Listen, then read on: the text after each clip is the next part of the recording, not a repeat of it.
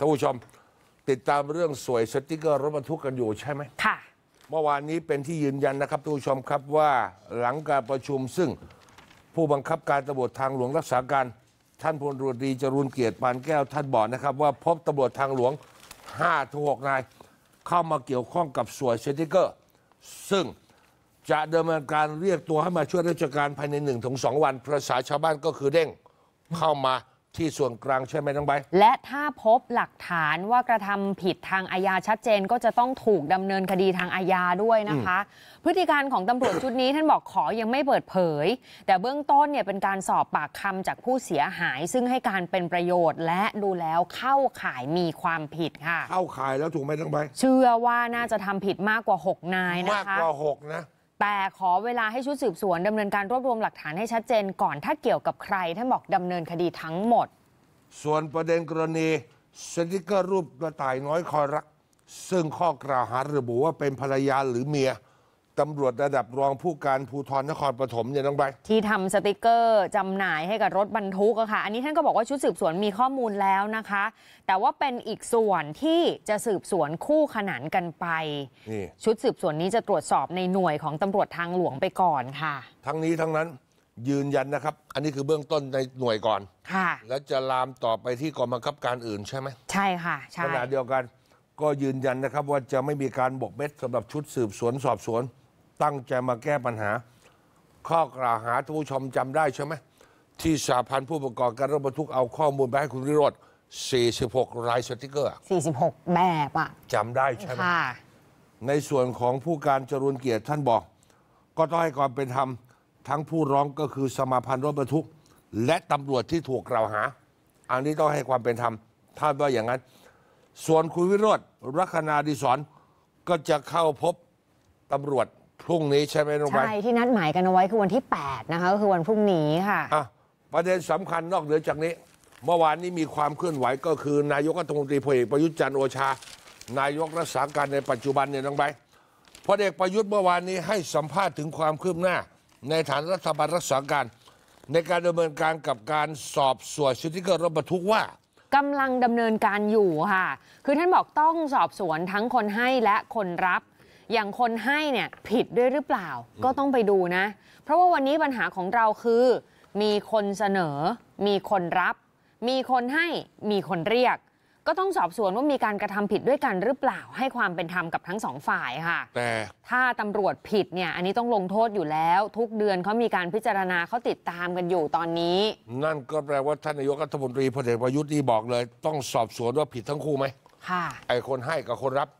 คนรับแปลว่าเจ้าหน้าที่ใช่ไหมคนให้ก็คือผู้ประกอบการใช่ไหมต้องสอบสวนเอาผิดทั้งคู่ไล่เรียงมันอาจจะต่างจากคุณวิโรจน์ลัคนาดิศรเมื่อวานนี้ไปประชุมกับกรุงเทพมหานครตอนหนึ่งก็ให้สัมภาษณ์ถึงประเด็นเรื่องวันพรุ่งนี้จะนำมาเบาะแสสวยทางหลวงไปให้กับตำรวจ2 หน่วยที่ตั้งกรรมการสอบอยู่ก็คือเจรตำรวจแห่งชาติอีกชุดหนึ่งก็คือชุดของท่านผู้บังคับการปราบปรามปปป.ค่ะพลตำรวจตรีจรูญเกียรติคุณวิโรจน์เมื่อวานนี้บอกเบาะแสสำคัญที่จะทำให้ตำรวจไปแกะรอยและสืบสวนสอบสวนได้มีผู้เกี่ยวข้องกระทำผิดจำนวนมากเพราะแต่ละรูปแบบสติ๊กเกอร์มีทั้งนักการเมืองนั่นผู้ประกอบการท้องถิ่นนั่นเจ้าหน้าที่ด่านช่างนั่นตำรวจท้องที่ที่ทำงานด้านจราจรและตำรวจทางหลวงค่ะสติ๊กเกอร์แต่ละดวงเนี่ยมันมีความเกี่ยวพันไม่เหมือนกันนะคะคุณวิโรจน์บอกแต่ก็ย้ำว่าไอ้ที่บอกหน่วยมาเนี่ยไม่ได้แปลว่าทุกคนในหน่วยนะแค่บางคนที่เข้ามาเกี่ยวไม่ได้เหมารวมทุกคนคุณวิโรจน์บอกมั่นใจในการทำงานของตำรวจทั้ง2 ชุดที่เข้ามาสอบเรื่องนี้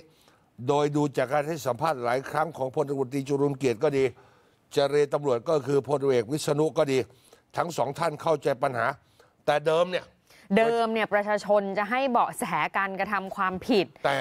คือก็จะไปเจอกับตำรวจระดับสูงในยุคก่อนที่จะต้องถามหาหลักฐานก่อนนะคะไหนหลักฐานซึ่งประชาชนจะมีความสามารถอะไรที่จะไปหาหลักฐานมามัดตัวคนกระทำผิดได้เพราะฉะนั้นหน้าที่การสืบสวนเบาะแสที่ได้จากประชาชนเนี่ยจะต้องเป็นของตำรวจค่ะขณะที่พรุ่งนี้ที่จะไปยื่นวิโรจน์ลัคนาดิศรดาวเคราะห์น้อยบอกว่าได้กลั่นกรองเป็นบทสรุปร่วมกันและระหว่างข้อมูลของสหพันธ์การขนส่ง กับคุณวิโรจน์เองใช่ไหมน้องใบใช่ค่ะเพื่อที่จะหาตัวคนที่มีส่วนร่วมเจ้าหน้าที่ราชการที่มีส่วนกับการทำผิดคือจะได้เป็นการทำให้ข้าราชการที่เขาทำดีอยู่แล้วเขาไม่เสียกำลังใจนักข่าวอุตสาห์ถามนะออกมาแฉก็เลยเกิดการปราบปรามอย่างรวดเร็วทั้งที่มีมานานแต่ที่ผ่านมาไม่ได้ถูกแก้ปัญหาหรือเปล่าเนี่ยคุณวิโรจน์บอกก็ต้องไปถามท่านนายกนะว่า 8-9 ปีที่ผ่านมาทำไมปล่อยให้อยู่ในสภาพนี้ล่ะเดิมก็มีมาตรา 44 นี่ทำไมถึงไม่เรียกคนเหล่านี้มาปรับทัศนคติบ้างหรือทัศนคติมันตรงกันอยู่แล้วบอกวันนี้และในอนาคตมันไม่สามารถแก้ด้วยการปราบอย่างเดียวมันต้องแก้เรื่องกฎหมายด้วยที่ไม่เป็นจริงในทางปฏิบัติซึ่งไปให้อำนาจเจ้าหน้าที่ใช้ดุลพินิจเกินจำเป็นรวมถึงบทลงโทษที่หนักเกินไปไม่ได้สัดส่วนเจอปุ๊บเนี่ยอาจจะถึงขั้นยึดรถซึ่งอันนี้กลายเป็นช่องทางที่ทำให้ไปเรียกรับนั่นก็คือไปค้าสำนวนอย่างที่เคยนำเสนอก็คือถ้าอยากจะโดนโทษเบาเดี๋ยวจะทำสำนวนให้จะได้เป็นถูกยึดรถก็กลายเป็นการเรียกรับผลประโยชน์ก็ต้องปรับแก้ตรงนี้ย้ำว่าการปรับแก้ปัญหาเรื่องปราบปรามอย่างเดียวไม่พอเพราะเดี๋ยวมันจะงอกปัญหาขึ้นมาใหม่ส่วนประเด็นเรื่องจะตัดตอนตัวเล็กตัวน้อยตัดตอนตัวใหญ่ได้แต่ตัวเล็กตัวน้อยคุยโรจน์บอกว่ามันไม่ครบอยู่แล้วจะกวาดอะไรยังไงก็ไม่ครบมันต้องแก้ที่การวางระบบและกฎหมายเอาเทคโนโลยีมาใช้และสุดท้ายเลิกระบบตั๋วก็คือระบบซื้อขายตำแหน่งค่ะเพราะว่าคนที่ซื้อขายตำแหน่งมาพอเขาเข้ามาเขาก็จะต้องมาถอนทุนนะคะก็จะวางเป้าสวยให้กับลูกน้องเห็นมีการส่งสัญญาณเหรอดาวเคราะห์น้อยส่งสัญญาณไปยังข้าราชการทุกกระทรวงทบวงกรมไม่ใช่แค่ตำรวจค่ะคุณวิโรจน์บอกพรรคก้าวไกลเป็นรัฐบาลระบบคุณธรรมจะต้องกลับมาข้าราชการที่ตั้งใจทำหน้าที่ตรงไปตรงมาสุจริตต้องมีโอกาสในการเติบโตแล้วไม่น่าเชื่อคุณวิโรจน์บอกมีคนคุกคามหลังจากที่ออกมาเปิดโปงเรื่องนี้คุณวิโรจน์บอกมีคนโทรศัพท์มาคุกคามลักษณะโทรศัพท์มาให้ได้ยินเสียงแล้วคุยกันพูดหยาบคายก็เลยตัดสายทิ้งไปแล้วก็ยืนยันว่าไม่กลัวใช่ไหม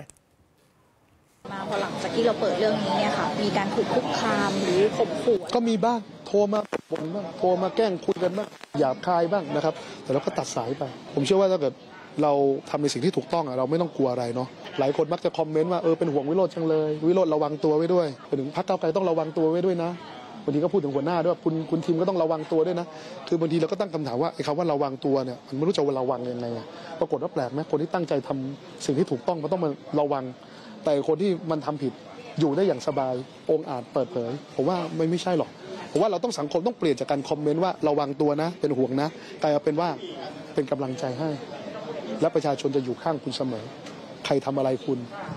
ประชาชนจะปกป้องคุณเองประชาชนจะพร้อมเอาคืนมันเองนี่แหละครับท่านผู้ชมเดี๋ยวตามกันดูพรุ่งนี้